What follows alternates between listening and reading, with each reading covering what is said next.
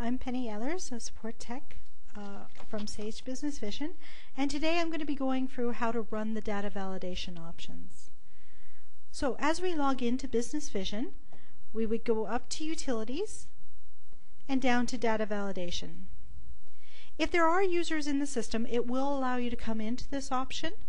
We do not recommend that you run this option when people are posting invoices or journal entries in the system, because it compares one module to another if one's updated and the other one isn't, because they're in the middle of a post when you run the report logs, then you'll get incorrect errors on your logs. Okay?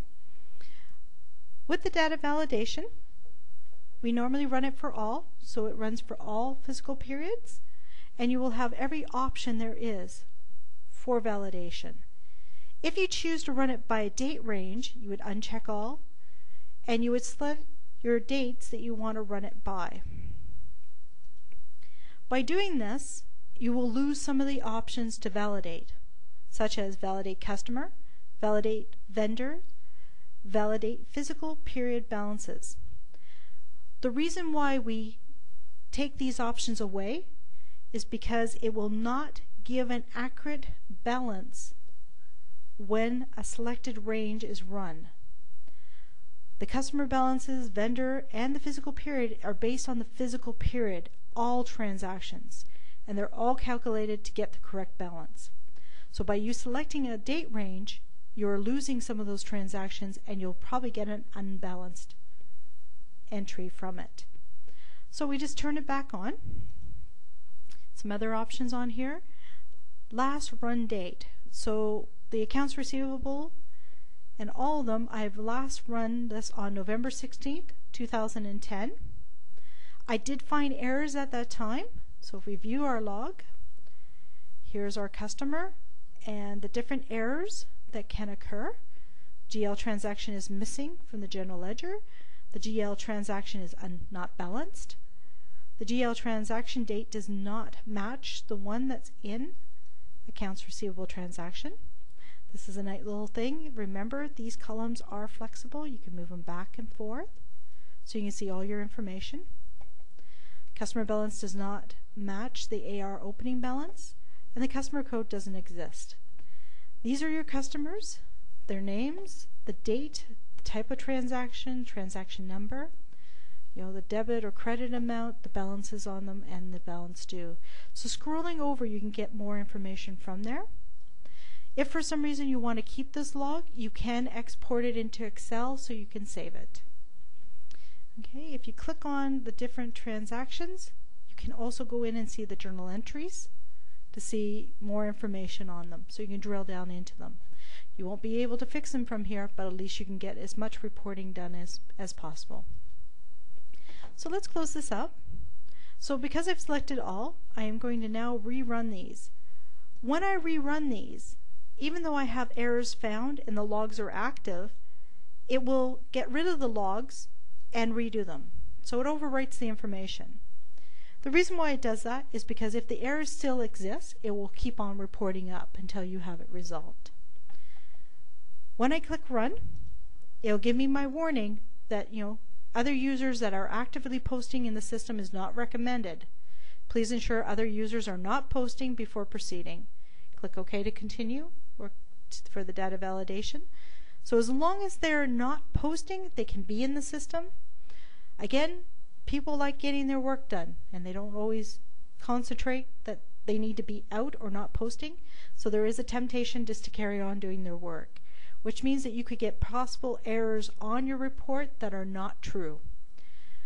If that is a temptation of your workers, which is a good temptation, but if it is, have them either exit the system while you do the data validation or do it after hours when they're not on.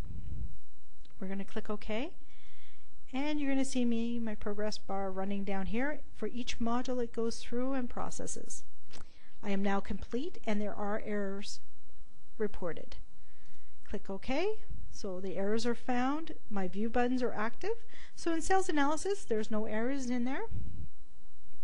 So I can come back in and I can review them again.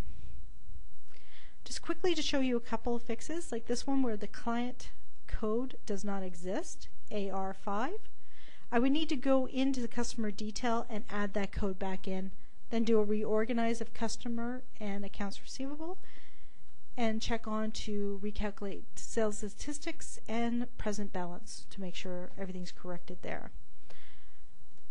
For a full listing of all the errors, you can look to the YouTube video on the full data validation reporting. It gives you full errors. There is knowledge base articles out there as well. Okay, and another one I just want to show you quickly is the chart of accounts. So this is showing me that the net change amounts, and again, we can move it over to see the whole error, does not match the sum of the GL transactions. So these are the accounts that have one balance in the chart of accounts, but when the GL transactions are calculated, they add up to this. That could be because I had transactions error out on me and I put them back in and it doubled the balance on these accounts. So I'm going to come out and we're actually going to do the repair on this one. When we come in, again, everybody would have to be out, and I should have a backup of my data in case something goes wrong. I may have to restore to get back to where I was. But once I have that done, I can come in to reorganize. In my case here, I'm going to say yes. Okay, the original one gets deleted. Ensure that the company data has been backed up. And I am going to check on GL transactions and to reallocate them to new data to new physical periods. Once I reorganize, away it goes. Complete. And now I can come back in and we'll rerun the data validation again. So this time I only want the last one. And I'm going to run it. Yes, I know we cannot have anybody posting. Here it goes. No errors found. So by me reorganizing has fixed this problem down here. So you can see that you can run an individual module. You do not have to run them all. You can go in and view the logs at any time. The logs do get overrun. You can export the logs to Excel as well. Okay, and let's exit out of there. And that is data validation.